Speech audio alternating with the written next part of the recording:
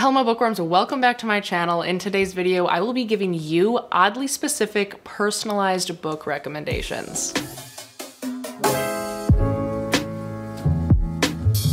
So hey, what's up? How are you? I hope you're doing well. Thank you so much for being here and hanging out with me for a little bit. Over on Instagram, I put up a question box asking for you guys to give me situations, vibes, emojis from which I will give personalized book recommendations to. If it doesn't make sense, it will shortly. The first one I'll do is a pretty easy one, and it's a request for a book that has an animal companion. I have two for you. One of them you won't be surprised about. The first one I will give is Lotsoe by Darcy Little Badger. I know, this one is like middle grade young adult age, so it's a little bit out of pocket for me, but this book was so good. Not only is there an animal companion in this story, but it is a ghost. It's a ghost dog that is the animal companion. Our main character is a Lotsoe who can raise the ghosts of dead animals. This is a skill passed down from generations within her Lopin Apache family, and she ends up getting news that her beloved cousin gets murdered in a town that wants no prying eyes, but a Lotsoe will do much more than pry. The picture-perfect facade of Willoughby masks gruesome secrets, and she will rely on her wits, skills, and friends to tear off the mask and protect her family. This book has whimsy, it has danger, it has a mystery, and all of this is woven in within this story that is brimming with indigenous culture. The ghost dog is amazing, and I implore you to try this one out. The other book with an animal companion is obviously going to be Once and Future Witches by Alex E. Harrow. I can't go a singular recommendation video without mentioning at least some of my favorite books, and this one obviously has a crow. It is surrounding three magical sisters who, within growing up, become estranged, but later on they all end up finding themselves in Salem, where they are basically joining the women's suffragist movement, but soon it is going to turn into the witches movement. With all of the sketchy things going on within this town, these three sisters will have to delve into the oldest magics, draw new alliances, and heal the bond between them if they want to survive. There's no such thing as witches, but there will be. This book in particular is really great around fall time, so if you pick it up right now, it might be perfect.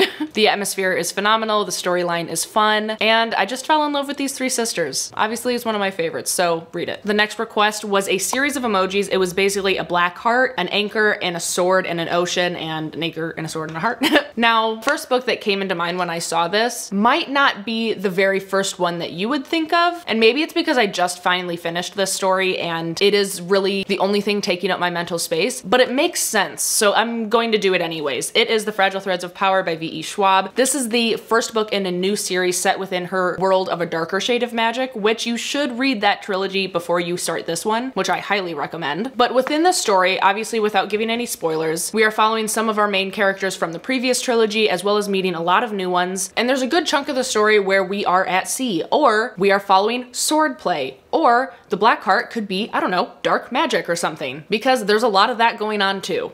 There's a ton of high stakes in this story, and if you have read the Darker Shade of Magic series, like brush up a little bit on the history and then go into this one because it will be one of my favorites of the year. I'll be surprised if it doesn't make that list. It was so great. The next request is a disillusioned female who is also painfully romantic, bitter, sad vibes. I loved this one, and I feel like I have the perfect recommendation for you. It is going to be Writers and Lovers by Lily King. Writers and Lovers is about our main character Casey, who is recently blindsided by her mother's death and wrecked by a recent love affair. At 31, she is still clutching on to something nearly all her friends have let go of, and that is the determination to live a creative life. When she falls for two very different men at the same time, her world fractures even more. Casey's fight to fulfill her creative ambitions and balance the conflicting demands of art and life is challenged in ways that push her to the brink. We're following Casey in the last days of a long youth, a time when every element of her life comes to a crisis. So she's going through grief, heartbreak, hope, and then obviously she's a hopeless romantic. She falls for two different guys at the same time. It's messy, it's complicated, it's written so well. I read it in literally one sitting. I feel like it fits perfectly. The next one was when you don't want to use brain cells after a hard day, but also don't want to lose brain cells either.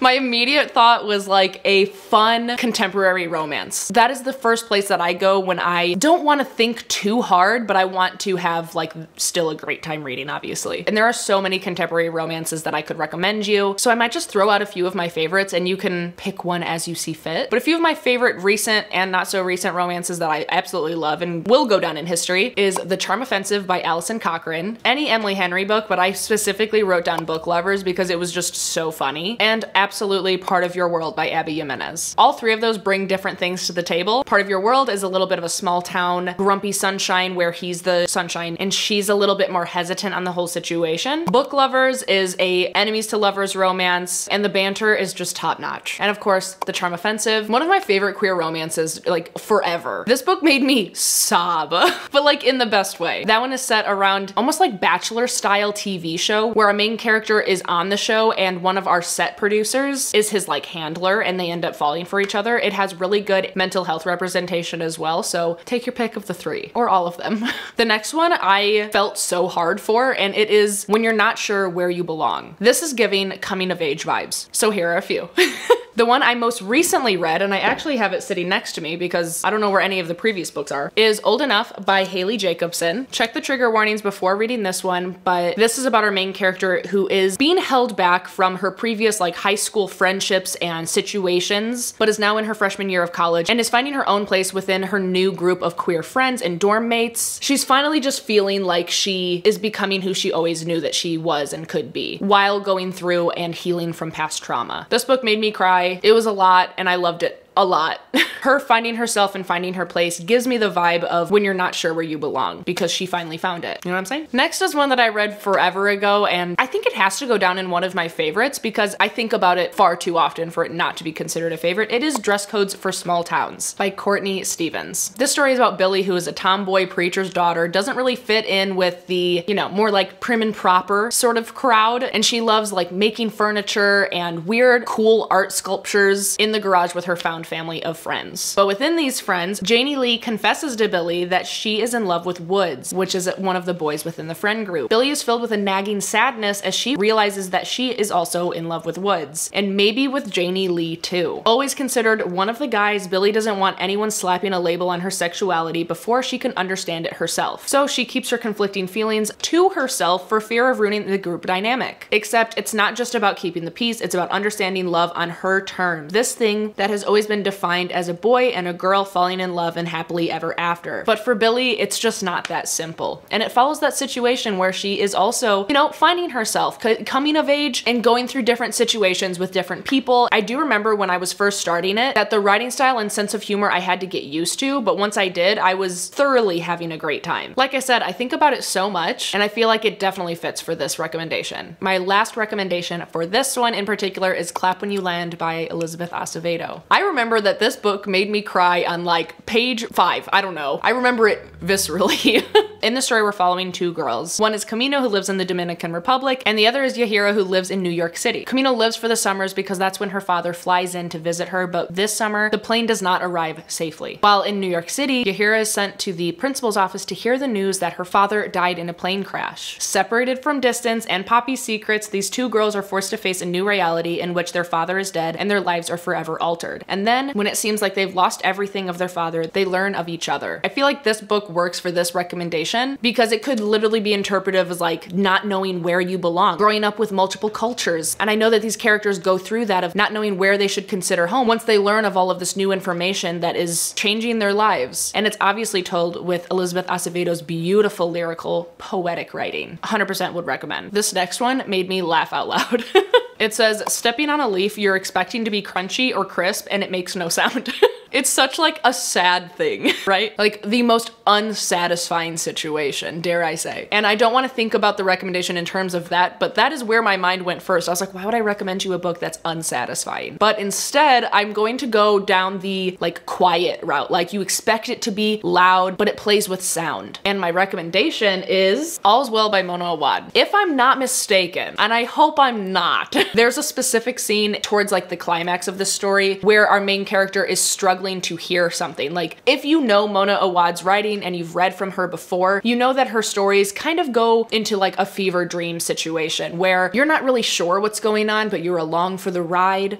And during the climax of this story, I think that sound is played with in terms of the main character not being able to hear what's going on or getting so much sensory from other things, so it shuts down completely. This one might be a little bit of a stretch, but I feel like it works. This story in particular is following Marina, Miranda, who after an accident has been struggling with chronic pain and a dependence on painkillers. I think she works at a high school, but it might be like a community college. I'm not entirely sure. I think it's a high school. And she's determined to put on Shakespeare's All's Well That Ends Well, but the mutinous cast is hell-bent on staging Macbeth instead. That's when she meets three strange benefactors who have an eerie knowledge of Miranda's past and tantalizing promise for her future. One where the show goes on, her rebellious students get what's coming to them, and the invisible, doubted pain that's kept her from the spotlight is made known. Not only is this a book that feels like a leaf that was supposed to sound crunchy but didn't, but it is also for my girlies who love theater, but also love extremely like fever dreamy, weird stories. This one's for you for sure. The next one is you want to go back to the whimsy of your books growing up, but also want a little darkness. I thought this one was super fun.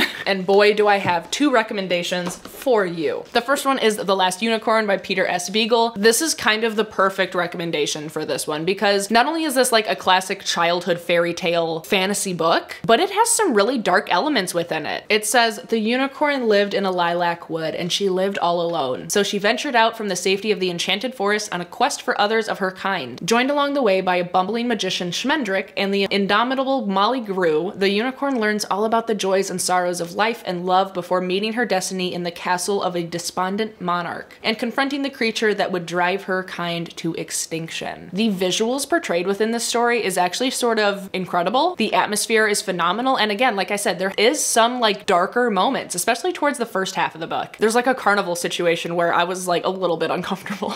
But this one's super fun, and it does have a new introduction by Patrick Rolfes, which was super fun to read as well. The other recommendation is Tress of the Emerald Sea by Brandon Sanderson. I feel like this is a really fun fantasy story. It definitely has the whimsy because it's funny and the adventure is exciting, but the magic and the situation at hand has some pretty high stakes. This one also actually has an animal companion, sort of, if you want to include it in the other one too. Next one says anything that will match the energy of the night circus. And the recommendation that fits this to a T is Where Dreams Descend. There's magicians, there's a magical competition, there's a circus, sort of in the background, but the circus is still there. The focus on this one is the magical competition, and there is a subplot of romance, just like the night circus. If you want night circus vibes, like this is it. It's also a duology, so you can enjoy it twice. The next one is a book that's spoopy, but not too spoopy. And for this one, I want to recommend Starling House by Alex E. Harrow. I feel like it's a really good mix of like spooky atmosphere and like fairy tale mystery. In this story, we're following our two main characters. One of them is the warden of Starling House, which has been passed down through generations of not familial ancestry, but like people get called to be the warden of this house. And they are basically warding off evil, so to say, because there are unnatural things that go on within these grounds of Starling House. And our other main character ends up working as sort of like a maid within the house and starts to clean it up and gets close with the warden. And she starts to learn all of the ins and outs of the history surrounding her family, his family, which coincides with the history of the house and the town. And there are some dark things that go on. Some spoopy scenes, but it's not too spoopy. You should be good. I would recommend it. It was super fun. The next one was a book that makes me forget that I'm reading. And I just want to recommend the last book that made me fully immerse myself within the story, and I actually had to like drag my eyes from the page and look at my surroundings to make sure that I wasn't actually in that world. And that was Piranesi by Susanna Clark. The atmosphere and imagery within this story is just so compelling. It is so beautifully written that it for sure goes down as one of my favorites always. I would definitely say that this is another book where it's a little bit weird. You kind of have to go with the flow because it says Piranesi's house is no ordinary building. Its rooms are infinite, the corridors endless, and walls are lined with thousands upon thousands of statues, each one different from all the others. Within the labyrinth of halls, an ocean is imprisoned. Waves thunder up the staircases, rooms are flooded in an instant. But Piranesi is not afraid. He understands the tides as he understands the pattern of the labyrinth itself. He lives to explore the house. There is one other person in the house, a man called the Other, who visits Piranesi twice a week and asks for help with research into a great and secret knowledge. But as Piranesi explores, evidence emerges of another person and a terrible truth begins to unravel, revealing a world beyond the one Piranesi has always known. This book just truly drew me into the world, and I felt like I was in a vast hall with oceans lapping up around me. Like, it was was beautiful, and I think it definitely has the potential to make you forget that you're reading. Also, I'm coming back to recommend the Faithful and the Fallen series because it is the most all-immersive high fantasy story that I have read in a very long time. If you've been here for longer than a minute, you know that it's my favorite series ever now. And if a high political war story fantasy with a lot of characters and a lot of storylines is your jam, then this series could be so good for you. It is Skyrim vibes to a T, and there was so many days that I just blinked and my day was over because I forgot I was reading this book literally all day. Okay, the next one is a book that I'm recommending specifically to this one that says Irish folklore, changeling, spooky, foggy vibes. But there were a ton of extra requests that had like a compilation of emojis, like this one and this one, where I feel like this could also work for it. And the book is Emily Wilde's Encyclopedia of Fairies. Now, I personally did not like this book, but that doesn't mean that you won't. I'm still recommending it because I know it has an audience out there, and I know that people really do enjoy it. So just because I didn't like it doesn't mean you won't like it. So if it sounds fun, I implore you to try it. It's basically about our main character, Emily Wilde, who is compiling an encyclopedia of fairies, and she is going off to this hard scrabble village of Hransvik to research like a very specific type of fairy that people don't really know about. It has a little subplot of romance because her academic rival, Wendell Bamblebee, surprises her and decides to tag along. The story has like small town vibes, the people don't really want to help her, and I'm like 90% sure that there is a changeling within the story, obviously in addition to the fae folk. And again, even though it's not my cup of tea, doesn't mean that it can't be your cup of tea. This next one is The Smell of Rain, but not depressing.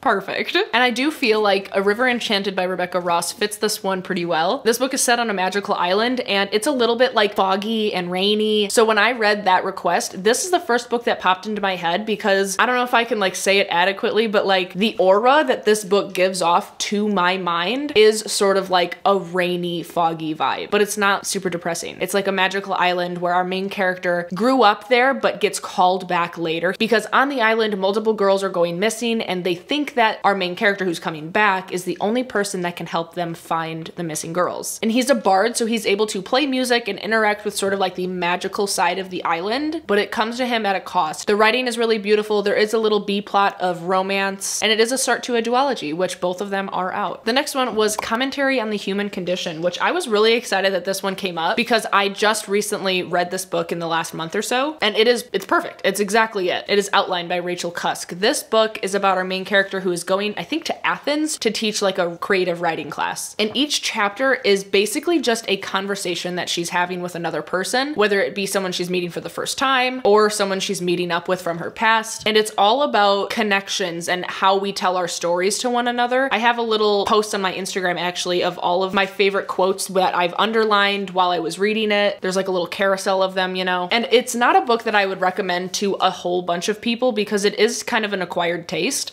There are not a lot of paragraph breaks. It seems like a little bit of stream of consciousness, but it really does talk about like the human condition and just our connections with other people. And it's really, really beautiful. It's the start to a series. There's 3 of them. I don't know what the other 2 will have in store for me, but I put them on my wish list because I definitely want to continue. I really liked this one. The next one is something where reading it in public would give cool girl vibes, but it's also a 5-star read. I wanted to give a really good one for this one because I just really like it.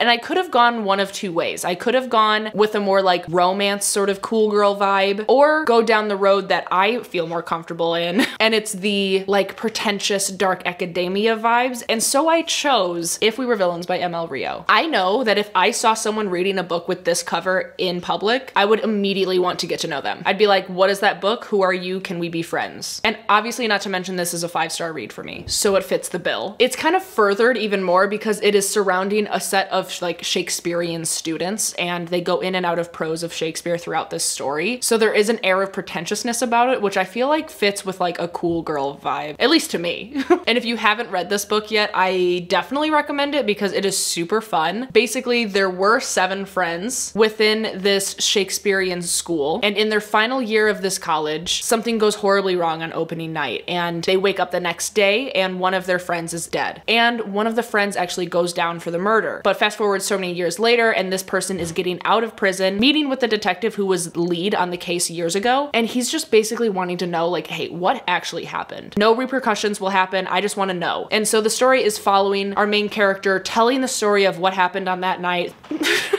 Caleb sanding the walls for my bookshelves upstairs, and he just came down in almost like a hazmat suit. But yeah, this book was a 4-star read for me until the last 100 pages, 75-ish of the book. It gets so good and a little bit unhinged. I just love it so much. It is a perfect fall read as well. The next one is an epic adventure, fantasy, character development, not opposed to some romance elements. And for this one, I wanted to recommend Crown of Feathers by Nikki Paupretto. This is book 1 in a completed trilogy, and it says, in a world ruled by fierce warrior queens, a grand empire was built on the backs of phoenix riders. Legendary heroes who soared through the sky on wings of fire until a war between two sisters ripped it all apart. And now there are two sisters who are basically vying for the throne. One of them is Veronica, who dreams of becoming a phoenix rider from the stories of old, and after a shocking betrayal from her controlling sister, she strikes out alone to find the riders, even if it means disguising herself as a boy to join their ranks. But it is a fact of life that one must kill or be killed, rule or be ruled. Just as Veronica finally feels like she belongs, her sister turns up and reveals a tangled web of lives between them that will change everything. And meanwhile, the new empire has learned of the riders' return and intends to destroy them once and for all, because they don't want them taking over the empire again. They thought that they killed them all off, you know what I'm saying? Sometimes the title of queen is given and sometimes it is taken. I have only read book 1, but this is a series that I want to pick up as soon as possible and finish, because that first book was 5 stars for me. It went down as most surprising of that year. I think I read it 2 years ago, maybe a year ago, I'm not too sure. The character development and the storytelling and the plot and everything, it was really solid. There is a little subplot of romance. It's not a focus point, but there is a little bit there, and I feel like it could scratch the itch for this recommendation. The last one that I want to do is a book that you would recommend Juno or Avi. She just perked up at that.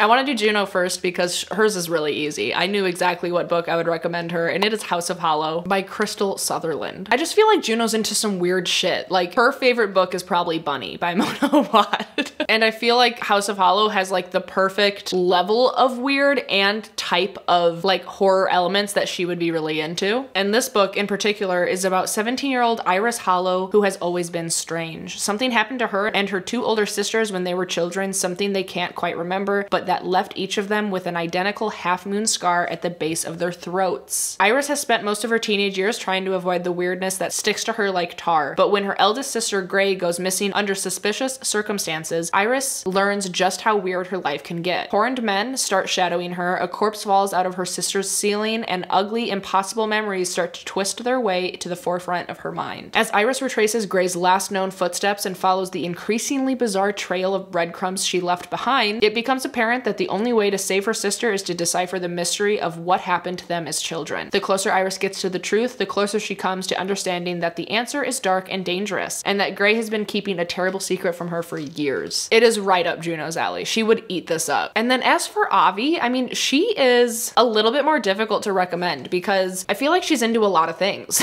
I don't think that she's a thriller girly. I think that she is a lot softer than she lets on. I do get fantasy vibes from her. I actually wrote down Sword of Kaigan by M.L. Wang for her. Off the top of your head, do you know what books you would recommend to Avi and Juno? Oh geez, for Avi I'd probably do I thought maybe she was fantasy. I was thinking self-help. Self-help?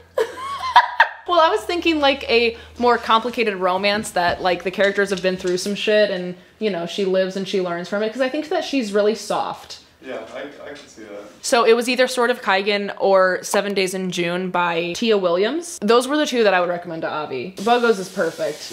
Weird body horror or body horror. Look at her scamping around. Look at her. Yeah, she heard body horror and came running. I mean, Avi does like the thrill of the kill as well, though. I could see something like that is why I kind of did Spells for Forgetting for Avi too, perhaps, because it's a fantasy mystery thriller, so it's not super heavy on the thriller, but just enough to excite her killer instinct of squirrels. But I do think that she's a fantasy girly at heart. With a magical island, I think Avi could be really into it. Avi could be into a lot of different things. She's open-minded. Speaking of Avi, we have to go take her on her afternoon walk. So that is all that I have for you guys today. Thank you all for participating watching in submitting recommendations. You all really showed up this time. There were so many to choose from. I do hope to do these more often. Make sure to check out my Instagram and follow me over there so that you can participate in things like this. Usually it'll be on my stories where I collect information. But yeah, thank you guys so much for being here and hanging out with me for a little bit. If you are still watching, leave your favorite animal emoji down below in the comments. And while you're down there, don't forget to subscribe and like the video. I always appreciate your support. And of course, be kind to one another and happy reading. Bye.